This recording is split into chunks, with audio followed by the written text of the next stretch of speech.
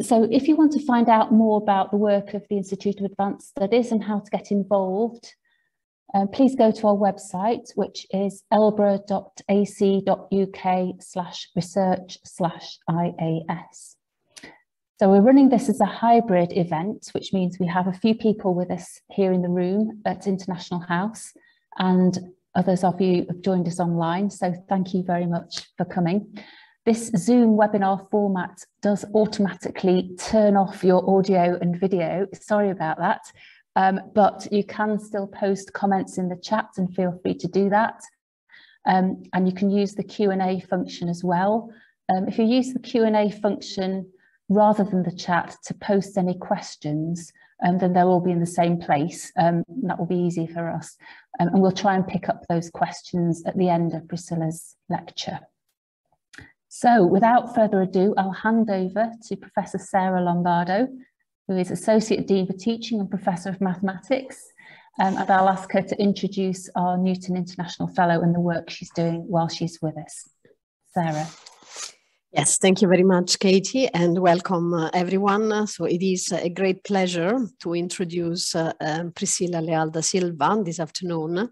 So Priscila is a Brazilian mathematician, and her research focuses on the mathematical properties of partial differential equations. She started off studying science and technology and graduated in 2011, and then she realized that she had a real passion for mathematics. So she went on studying maths and graduated in 2013. She then continued with a PhD in mathematics, graduating in 2016, and her thesis focused on the solutions, properties of solutions of integrable systems. Priscila and I met in the virtual world a few years ago. For the mathematicians among the audience, the UK has a real strength around the integrable system. So there are large communities, very strong worldwide, and Loughborough is one of the largest group, so hosts one of the largest group in the field. So we started discussing potential collaborations, topics of research. Our interests are somehow complementary. I look much more to the algebraic and geometrical side. Priscila comes with a more analytical or from analysis, say, into integrability. In fact, during her postdoc, she looked also at the uniqueness and existence of solutions. So we felt that there was a great scope for collaboration. And so it was a pleasure to support Priscila applying. She applied twice, the first time unsuccessfully and successfully in 2020. So that was resilience pays off and perseverance. So again, something to think about. And here it is today, after a start delayed by the pandemic. The project should have been starting in March, and it could only start in September. So today she will talk about herself a little bit and obviously on her research. She has been asked to prepare a talk for an interdisciplinary audience. But I also would like to tell you that she will give a more specialist talk next Wednesday, the 9th of February, in the Mathematical Sciences department. So I can pass the floor to Priscila. Thank you very much.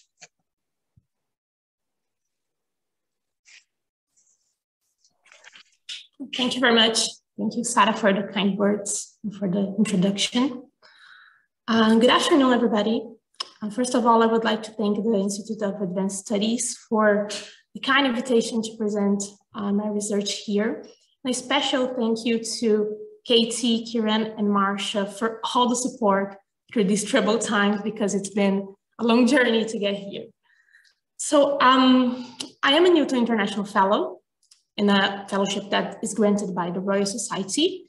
I work here at Loughborough University, working with Professor Sarah Lombardo, in the Department of Mathematical Sciences. I'm also a lecturer in Brazil in a very young university called Federal University of ABC, which is located in the state of São Paulo. Before we start with a more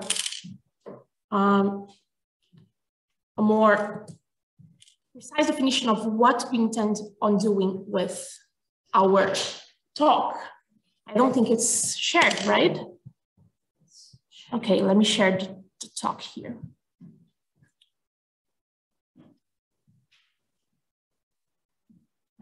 Okay, here we go. Okay, so before we start with our research topics and what we are doing here, I want to briefly introduce myself and both my academic trajectory and also my research interests, the research that I previously did that led me here. So in 2016, I finished my PhD in mathematics at Federal University of BC. And here we have a curiosity already that our PhD program is very young and it started in September 2014. And I was among the 5 first students to start the PhD, and my thesis was the first mathematics to be defended in the university. So here we have a curiosity about that. So after I finished my PhD, I moved to another university in Brazil, still in the state of São Paulo, which is called Federal University of São Carlos. And there I worked as a research associate in 2017 and 2018. And after these 2 years, I returned to Federal University of ABC as a lecturer, hired as a lecturer. And I am a lecturer there to today. In 2020, we were successful with our application for a Newton International Fellowship granted by the Royal Society.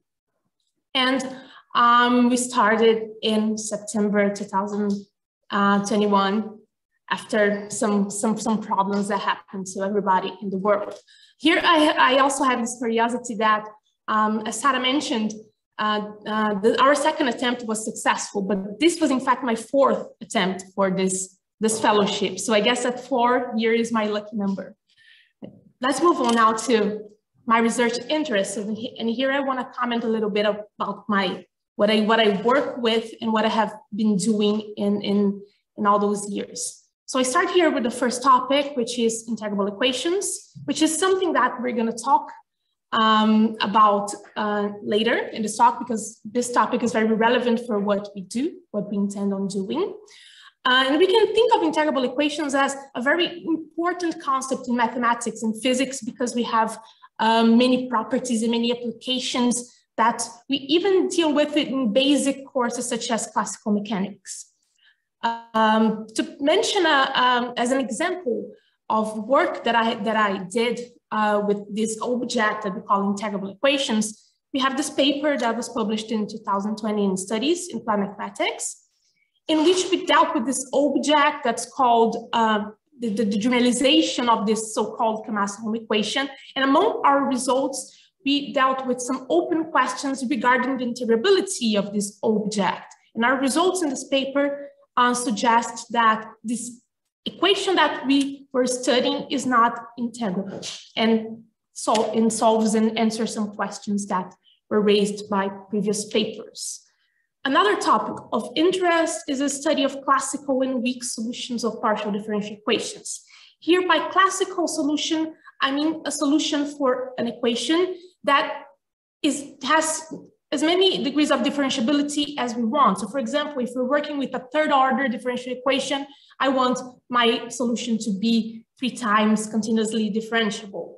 On the other hand, if I'm talking about weak solutions, I'm talking about special solutions that lose this differentiability at a certain point and need to be dealt with in different ways. In a way that I like to pursue this, I tackle this problem, is what we call the theory of distributions.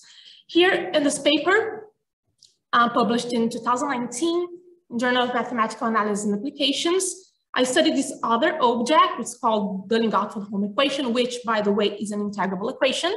And I'm able to perform a classification for wave solutions of this equation. And in the results, we can say exactly what types of classical solutions and the types of weak solutions that will exist for this equation.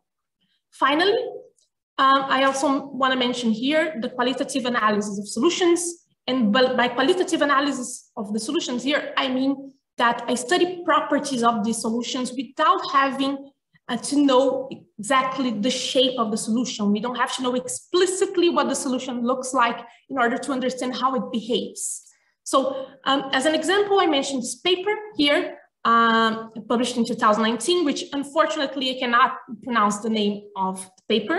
I apologize for that, in which we dealt with another object, and we were able to, without knowing exactly what the solution looks like, we were able to show that the solution exists with an initial data in a certain space, and moreover, we were able to show that the solution is unique and belongs to a particular and very special class of functions that in this paper we dealt with this type of spaces. Okay, so let's move on. Okay, first of all, I would like to mention that I'm a mathematician, so I work here. The topic for my research is about mathematics. However, I prepared this talk to be wider in a sense because our audience is composed by members that has diverse interests. So I'm gonna try to be the less technical that I can. I'm gonna try to avoid jargons, and I'm gonna try to present basically everything that we deal with mathematically, but for a more intuitive way. So I want to start here with the concept of stability in things that we see in the world and why it is important. Why do we need to study stability to deal with problems in our world? So I want to start with this article that is found in the United States Geological Survey website, in which they talk about this mega tsunami hypothesis and why it was highly unlikely for it to happen. Okay, so what is this mega tsunami hypothesis and where is it based from? So we have this paper published in 2001 in which the authors suggested that a collapse of this volcano that we have in La Palma, which is called Cumbre Vieja, and the eruption of this volcano could lead to tsunami waves that would go up to 25 meters high along the east coast of North and South America. And I remember before coming to the UK, I remember talking to my husband about that back in Brazil, because the east coast of South America is the east coast of Brazil. So we remember, we were talking about this because this was on the news and this was something that was relevant. And this article is basically saying that, okay, this hypothesis that's raised by this paper is highly unlikely to happen. So basically what they say is that this paper assumed a single coherent massive collapse block that would hit the ocean and cause the tsunami to appear. However, geomorphologists found using stability analysis that the block that would hit the ocean was much smaller than the one simulated by the paper. Okay? They go on saying that these volcanoes, they erupt regularly, but stability analysis conducted at this volcano, this particular volcano, indicate that the structure is stable.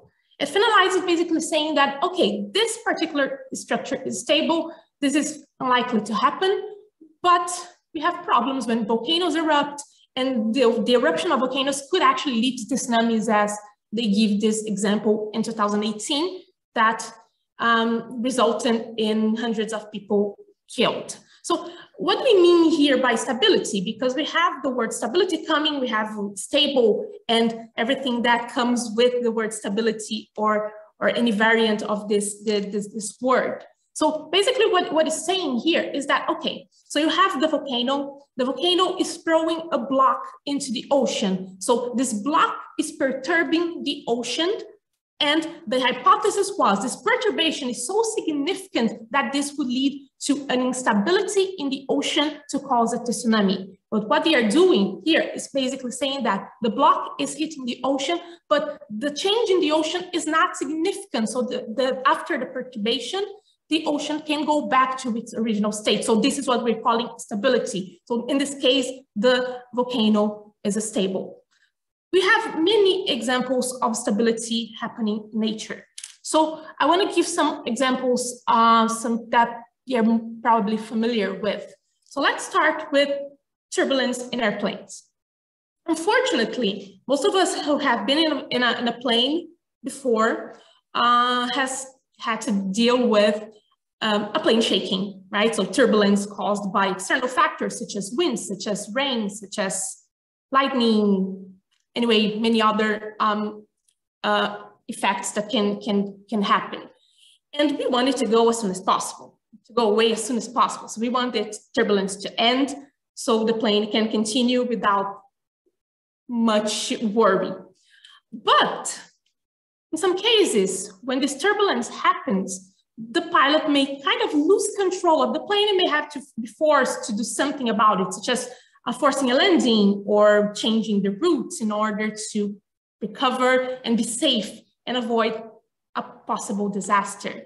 And this here, we have the concept of instability. So when you have the plane and you have an external perturbation, let's say, for example, rain, and the pilot loses control of the plane, we are basically saying that the plane becomes unstable. So the plane becomes unstable, and then this instability can lead the pilot to take some action about this instability. But we all want the plane to be stable. So here we have already the importance of studying stability, such as to predict and prevent disasters in real world.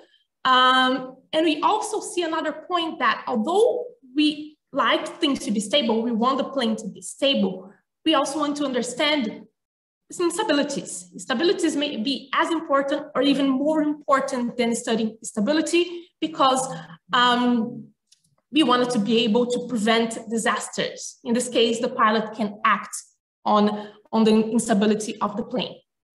Another example, and here we go back to the case of volcanoes, is that volcanoes have their structures usually at rest. So volcanoes don't erupt at all the time. So let's consider that its original state is being at rest.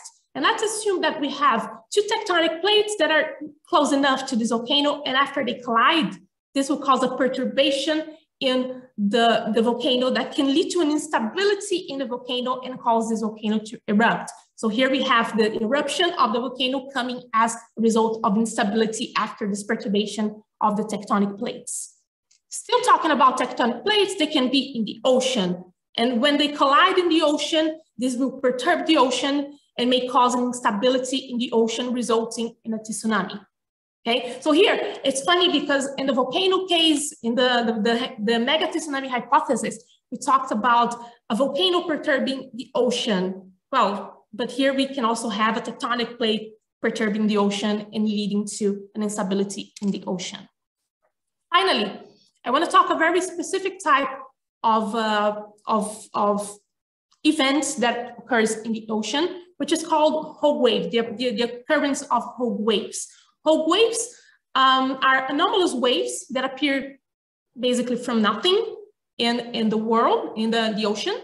And there is a heated debate about where they come from, what are the reasons why they appear.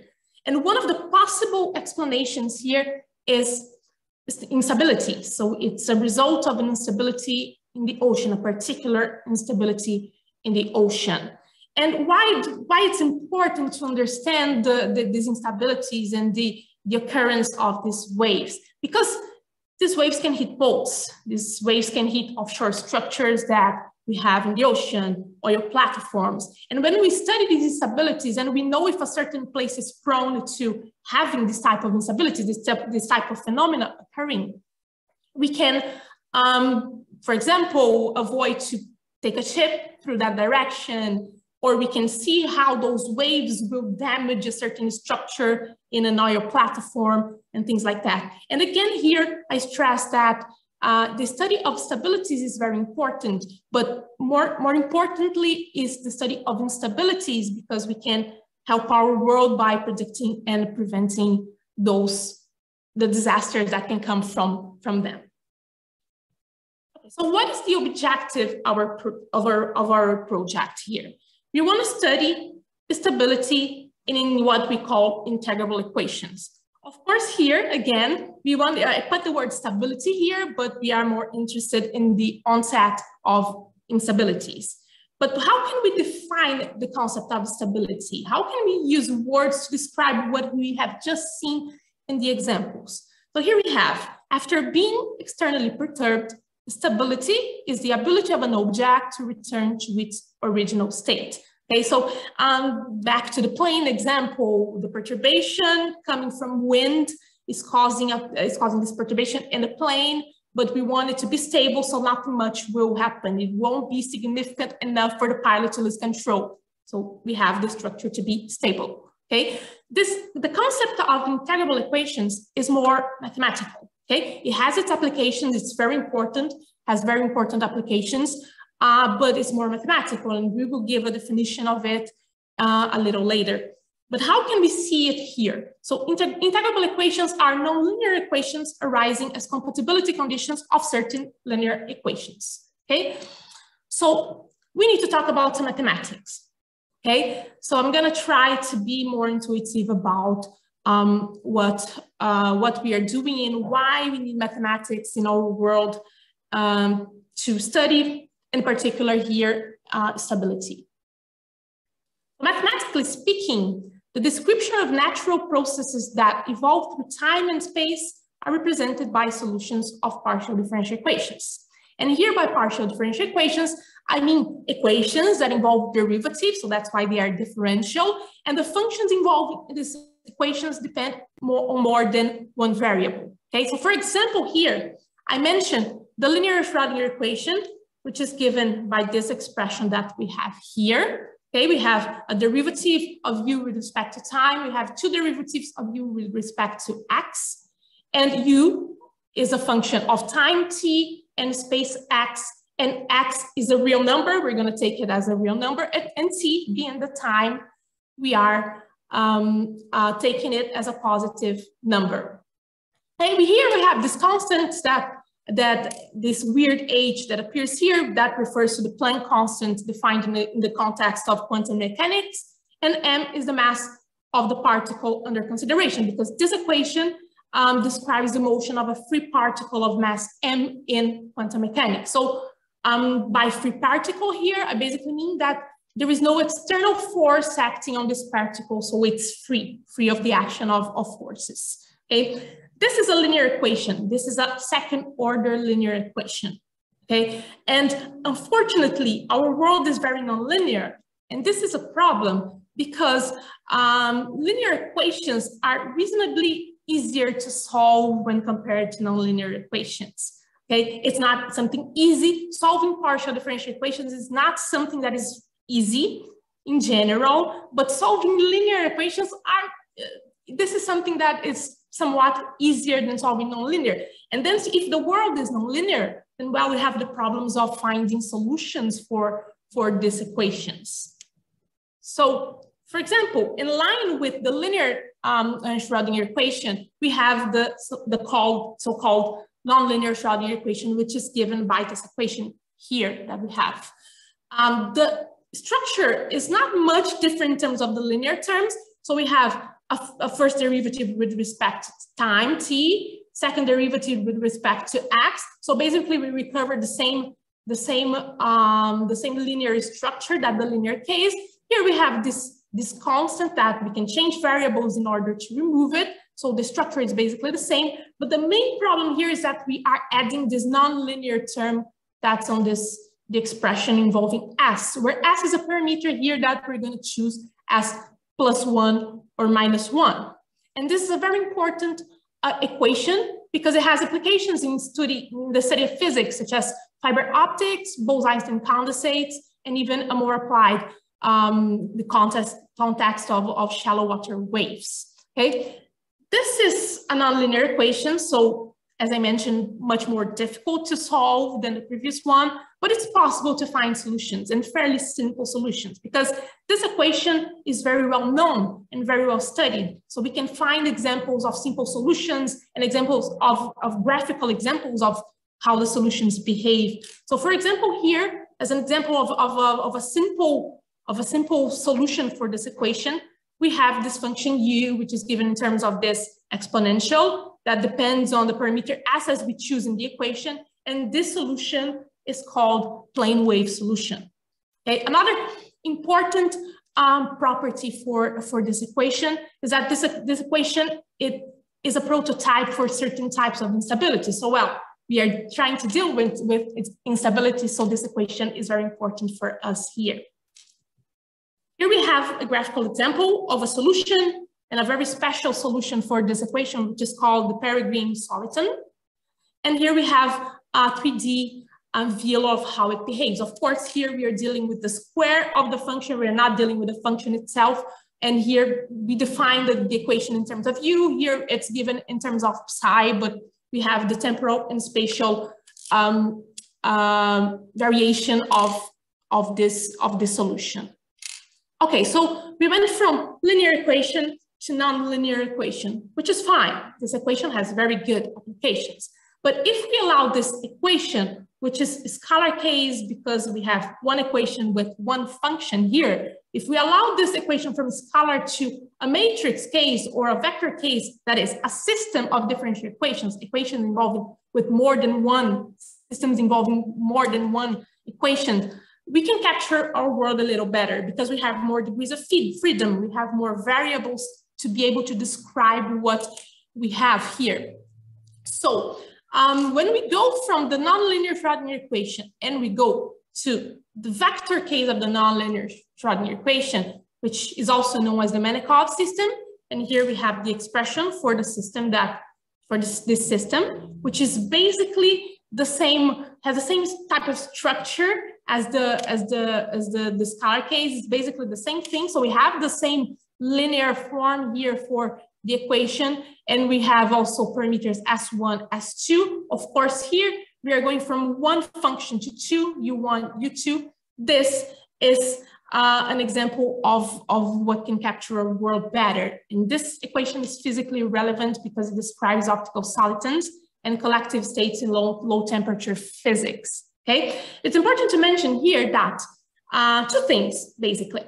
When we go from nonlinear to systems, we are capturing the world better. So for example, resonance processes that occur in a world cannot be captured by scalar equations. It can only be captured by systems. And the other thing that I would like to mention is similarly from where we go from linear to nonlinear equations, and it becomes much more difficult to solve the equation. When we go from scalar, when we go from equation to system, it becomes even more difficult to find solutions for the systems. However, in a similar way to the scalar case, we can find fairly simple solutions for the system, which is given by functions U1 and U2, as we have here, given in terms of the exponential, where Q and U are constants that are determined in terms of the constitutive parameters of the system. And this is also called a plane wave solution for the system. We have here an example of a solution composed of functions U1 and U2, and here we're looking at the absolute value of them. Right? And this solution, this example was found in this paper published in 2013.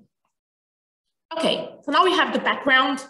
Now we have, we know why mathematics is important, and because we're trying to use differential equations to describe our world, the phenomena that happen in the world. And now we need to define this mathematically for us to study this in a more mathematical way. So let's start with stability. And I define the stability using words in the following way. After being externally perturbed, stability is the ability of an object to return to its original state. But how do we do that mathematically? How do we define mathematically the concept of stability? So, okay, let's consider a certain equation, the equation that is of our interest to study. And this equation will be written in terms of a function u. So what we're going to do is to perturb the solution by a perturbation that we're going to call delta u. And we can proceed to define stability. So basically what we're going to do, we're going to look at the perturbed equation, the perturbed solution, u plus delta u. We're going to plug it into the solution. We're going to obtain an equation for the perturbation. So we're going to look at only the linear stage for now, which means that we're going to look at the equation after substitution and neglect everything that is nonlinear. So we'll have this linear equation on the perturbation delta u. Well, based on this linearized equation, we can define stability as the solution will be stable if this perturbation at a linear stage, looking only at the linear, the linearization for the perturbation is bounded. The problems here is that although we linearize the equation and we are supposedly find a simpler solution, a simpler equation to deal with, it's not exactly easy to solve. And it can become very complicated and leading to us only being able to deal with this equation numerically. So we will use numerical methods to solve it. But we want to try to understand this analytically. And that's our approach here. We're going to go look at integrable equations to try to solve, to not solve the equation, but try to go for a more qualitative approach to prove that the solution is the solution for the perturbation is bounded or not. So we want to look at qualitatively, but analytically as well in order to solve our problem without having to use numerical methods here. What is an integrable equation? Okay, and here I give one of the possible definitions. There are many definitions for integrability, but here I mentioned the one that we're going to use. An equation, and here by equation, I mean nonlinear. So from now on, I'm only talking about nonlinear equations. And this equation is said to be integrable if we can find a pair of matrices x and t, and these matrices depend on space x, time t, and on a spectral parameter lambda, such that the equation will arise as a compatibility condition. And here a compatibility condition is given by the expression xt minus tx plus the commutator of these two matrices equals 0. And this will be the compatibility condition arising from the two linear equations that we have here. Okay, so intuitively, how can we understand integrable equations? We can look at a nonlinear integrable equation as the most linear that a nonlinear equation can be. Why? Because this nonlinear equation is being related to a linear problem by making use of a compatibility condition. It arises a compatibility condition of two linear equations. So when we have the equation is integrable in the sense, we're going to call x and t a Lax pair. We have this definition that is given in terms of matrices, and it is sufficient for what we want to do with stability. But I have to mention here, because it will be equally important, that we have an equivalent form of writing the Lax pair. So here in the first line, we have the equation written, the system written in terms of matrices x and t, and we have an equivalent way in which we're gonna substitute, we're gonna replace the matrices by operators L and B. So let's start with the one on the right. So we go from matrix T to operator B, but the structure here for the two equations are basically the same in the sense that the shape is not looking. So we have derivative in T in both equals something that's applied to a function. So not much is changing here. However, when we look at the one on the left, the spatial part for the Lax pair, we have that we're going from a linear system, linear equation that's taking a matrix T, and we are transforming this in an eigenvalue problem that's referring to the spectrum L. The spectrum of L, the eigenvalues lambda of this, the operator L. So these two equations are equivalent, but differently than the ones on the right. Much is changing here. And I mentioned this because the problem of finding the eigenvalues for this operator L is very classical in mathematics. This is something that is very well studied and very important for mathematics. So we have this equivalence between these two formulations in the spatial part of the Lax pair. Of course, we are changing from matrices to operators. We are also expecting the compatibility condition to change. And that's what we have. We have an equivalence between the condition for which we define the Lax pair and this other condition that's given in terms of the operators L and B. When we look at the spatial part for the Lax pair, and especially we're looking at the equation coming for L, we can define the spectrum of L as a set of complex lambda, such that the solution for this equation is bounded. This object is something that we're gonna need later on because our preliminary results involve this set. Regarding integral equations, the two examples that I gave here, which the first one is the scalar nonlinear differential equation, is an integrable equation, and we can construct those matrices X and T that are given in terms of the parameter as written in the equation, the spectral parameter lambda, and the solution U, right? Both matrices are defined that way. And as we take those matrices and plug into the compatibility condition, what happens is that we will obtain just the equation, right? So the equation is arising as the compatibility condition for these two matrices here. For the vector case, as we go to the vector nonlinear Schrödinger equation, we also have that this equation is integrable, and we can construct the matrices X and T given by these two formulas, where here we opted to write simpler matrices sigma and Q. Q is written also in terms of the solution of the system.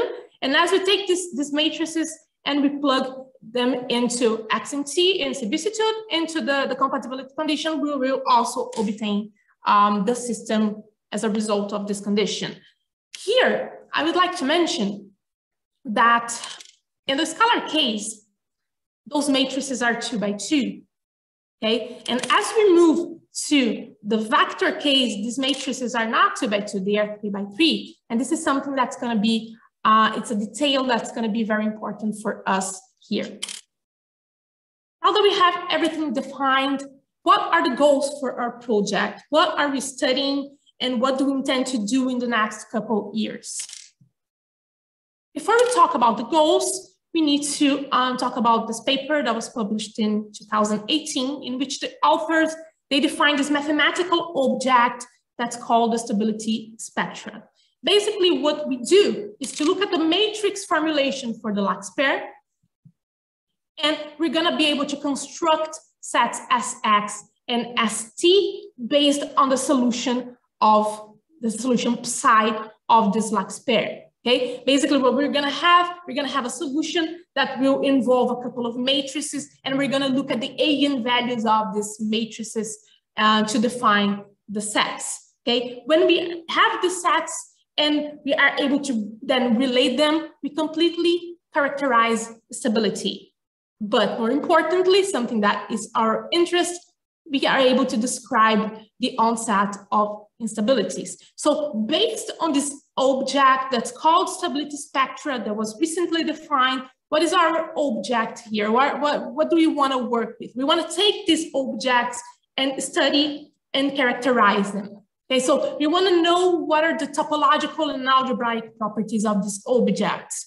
Moreover, since we are perturbing the solution and looking at the perturbation, we want to understand how this spectrum depends on the perturbations. And I like to stress here that we are looking at a linear stage, right? So if we understand how the spectrum depends on perturbations at a linear stage, we can then move towards a nonlinear stage. Instead of neglecting what's nonlinear, we're gonna start looking at the nonlinear parts of our perturbation. So this leads to the next bullet point here, which is to study the nonlinear stages of instabilities. And this is a very challenging problem because very little is known. We have some results for the scalar nonlinear Schrödinger equation, but very little is known for equations in general, even integrable equations. So we want to try to understand a little more what happens with the nonlinear stages here. Okay, so since we're looking at integrable equations, another thing is that we want to understand the boundaries that are set by these integrable equations, because integrable equations have many properties and many useful properties. So we can basically pinpoint what we want to use and try to extract information. Okay, these are the ones that are basically relevant. So is it possible that we can go beyond integrable equations and look for something that may be non-integrable, but have these properties, and how can we use them? So this is something that we also want to understand.